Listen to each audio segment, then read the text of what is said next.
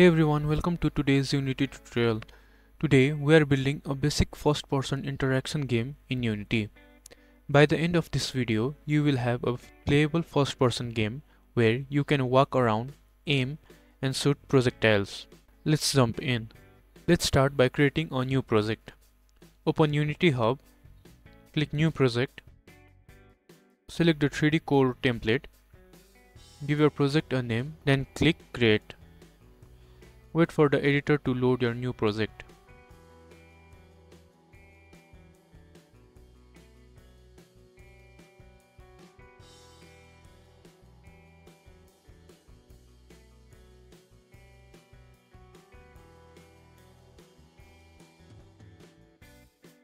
Let's start by adding some assets to our project. For this project, we will be using these free assets. The link for these assets are available in the description as well. Add these assets to your account. In the Unity editor, go to the Windows menu, click Package Manager, select the assets from the list. You may need to click the download button to download the assets to your computer.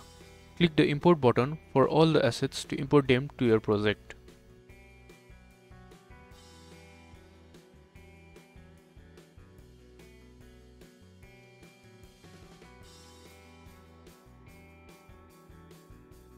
After all the assets have been imported to your project, close the Package Manager. In Unity Editor, go to the Edit drop-down menu and select Project Settings. Select Player from the list on the left and expand Other Settings option. Scroll down Other Settings until you find the Active Input Handling option. Click the drop-down menu and select both.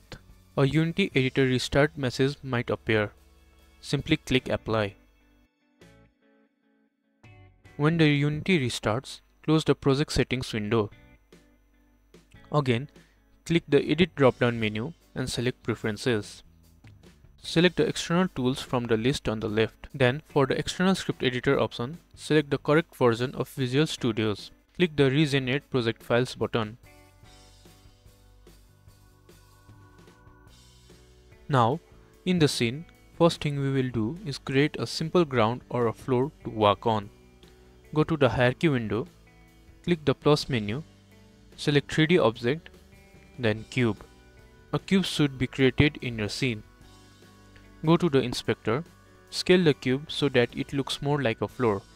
I use the following settings: X100, Y1, Z100. Next, we will give the ground some color using a material. Go to the project window, select the assets folder, right click in the right hand panel of the assets folder and select create, then folder. When the folder is created, give it the name materials. Double click on the materials folder to open it. Right click in the materials folder and go to create, then materials. Give the material the name grass color. Select the material in the project window. You should be able to see its properties in the inspector. Go to the inspector, click on the block next to the elevator property at the top of the inspector. Clicking on the block next to the elevator property at the top of the inspector will open a color picker window. Select a green color. I entered the hexadecimal value 2280C22. Next, we need to assign the materials to the ground cube in the scene. To do this, drag the grass color material from the project window and drop it into the name of the ground object in the hierarchy. Your updated ground should look like it has a green grass color applied to it. Now, let's add a first person character and camera to our scene. To do this, first delete the main camera from our scene. Go to the hierarchy and select the main camera game object. Then right click on the game object and select delete. To add a first person camera, go to the starter assets folder, first person controller, prefabs. Now drag main camera, player capsule and follow camera to the hierarchy window. Select Player Follow Camera and add Player Camera Route to the following settings in the inspector window.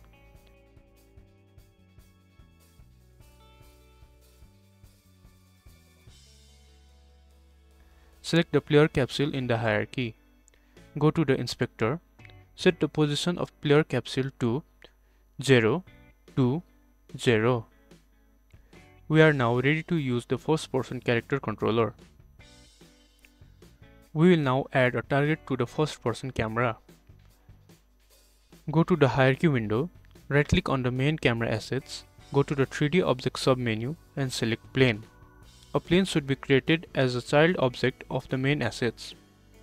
Rotate the plane -90 on the x-axis, scale it to 0.008 on the x, y and z axis, set the z axis position to 1.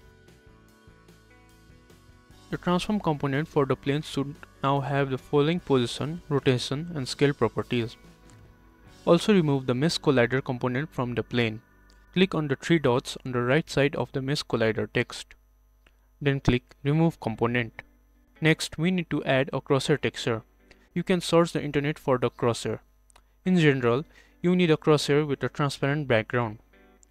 You can find this crosshair in the description as well, or you can find your own on the internet. Download your crosshair texture. Go to the project window, select the assets folder, right click in the right hand panel of the assets folder and select Create Folder. When the folder is created, give it the name Textures. Double click on the texture folder to open it. Next, we will import the image you have downloaded into the Unity project by dragging it from the saved location to the assets window.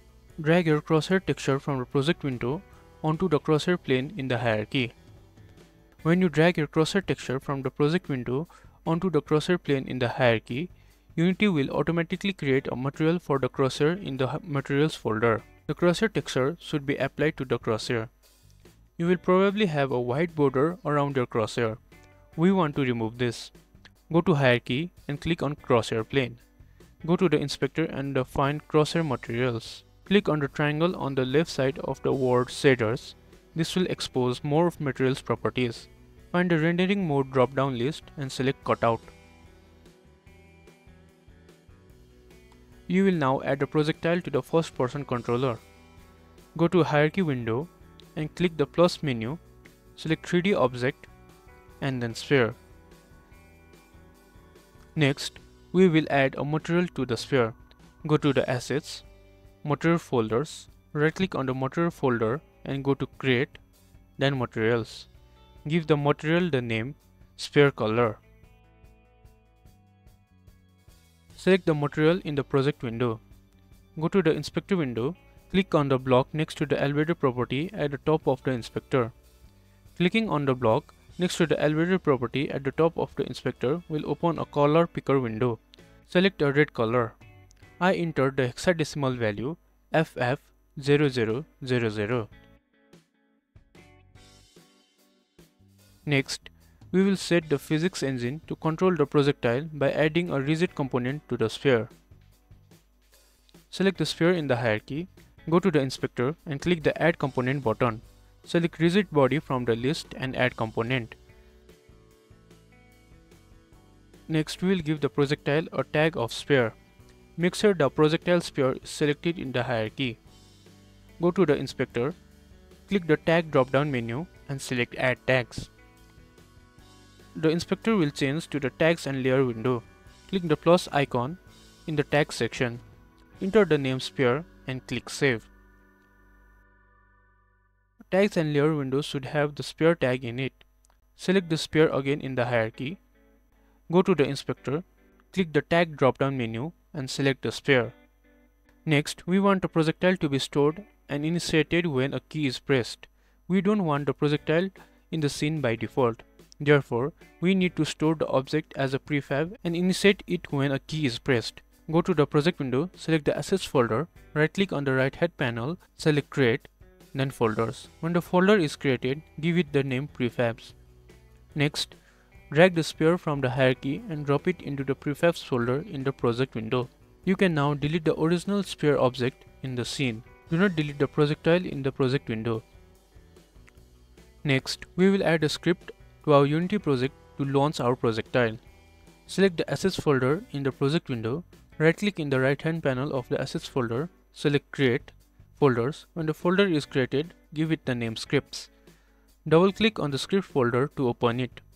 Right-click on the Scripts folder and go to Create C# Script. When the script has been created, give it the name Projectile Launcher. Double-click on your Projectile Launcher C# script to open it in the Visual Studios.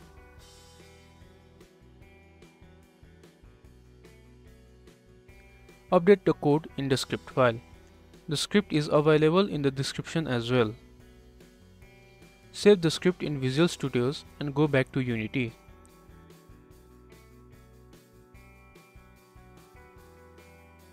Next, we need to attach the script to the camera.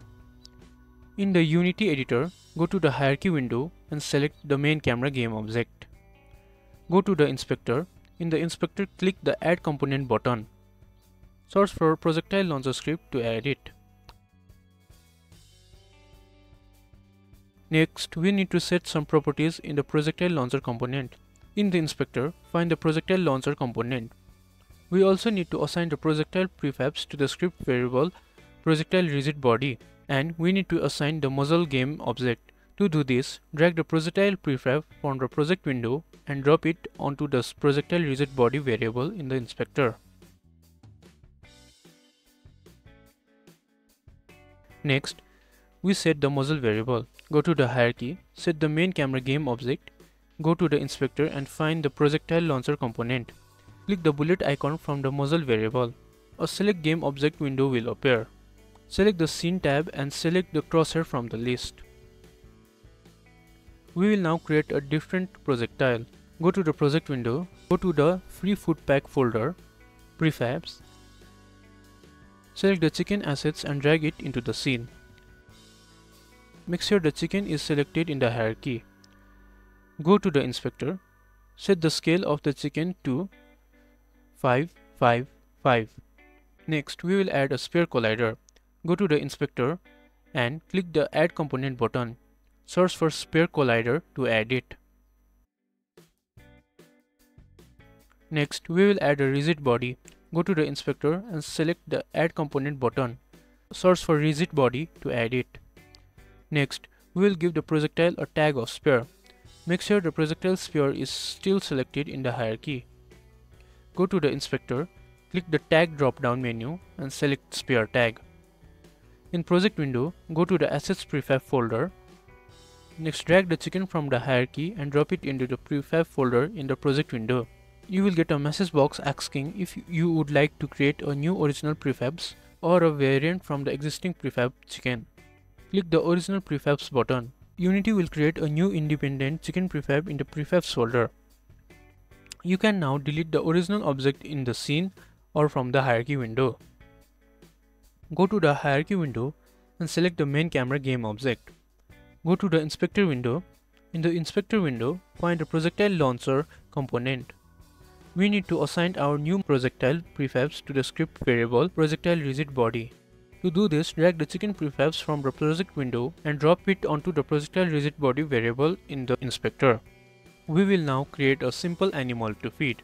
Go to Voxel Animals, Assets, Prefabs, and select the lion prefabs and drag it into the scene. Select the lion prefabs you have just dragged into the scene in the hierarchy. Go to the inspector and remove the player controller script component. Do this by clicking the three dots on the right side of the player controller script, then click Remove Component. Next, we need to store the lion prefabs as a new prefab so we can add many instances to the scene. In the project window, go to the Assets, Prefabs folder. Next, drag the lion from the hierarchy and drop it into the prefabs folder in the project window. Click the original prefabs button. Next, we will create a C# script to control the lion prefabs. In Unity editor, go to project window and go to Assets, Script folder. Right-click on the script folder to create C# script. When the script has been created, give it the name Animal Manager.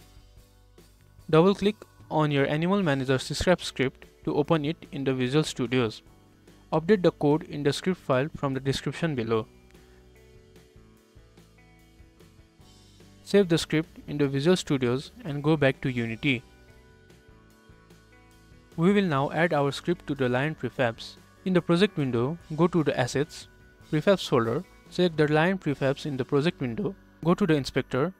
In the inspector, click the Add Component button, which is at the bottom of the window. Search for Animal Manager script to add it. Now drag an instance of the Lion prefab from the Assets, Prefabs folder into your scene.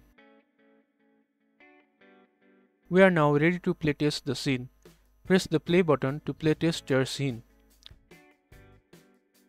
We have now created a simple animal feeder game. You can add more animals to the scene and explore more options to enhance the game. That's it for today's tutorial. We have built a simple first-person game where you can move around, aim, and shoot projectiles. If you found this tutorial helpful, don't forget to like, comment, and subscribe for more Unity content.